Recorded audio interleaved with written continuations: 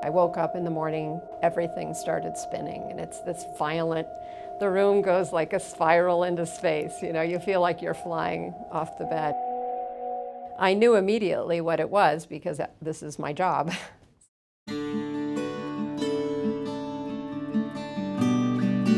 So we have the cochlea, the hearing part of the ear, and then we have the semicircular canals, the spinning sensors.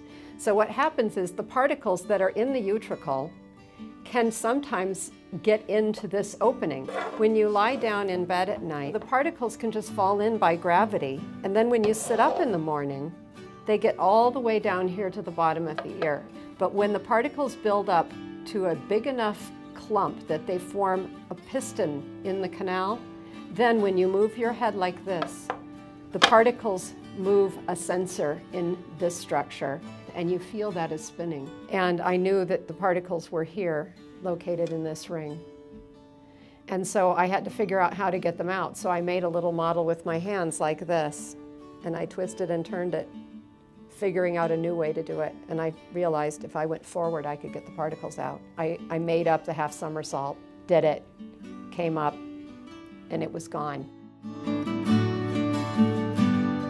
So you start on your knees and you tip your head straight up to look at the ceiling. And you hold that position for a few seconds. You'll usually feel a little bit of a spinning when you do that.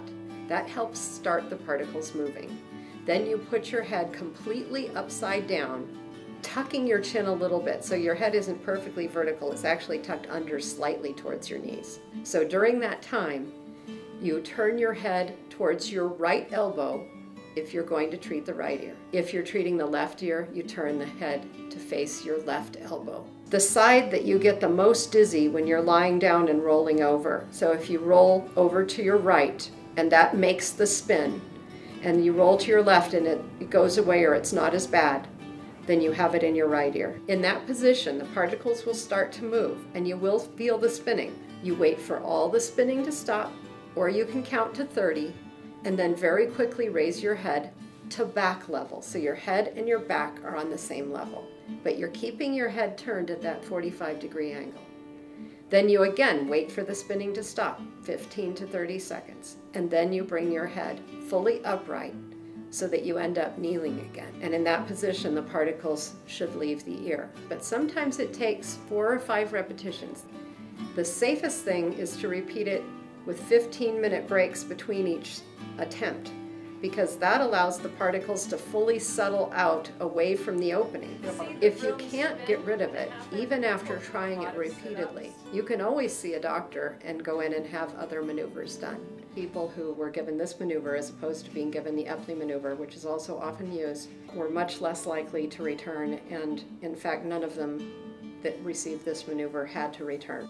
Now I don't have to see the same faces over and over coming in and saying, oh, I need another treatment, because they're capable of taking it on.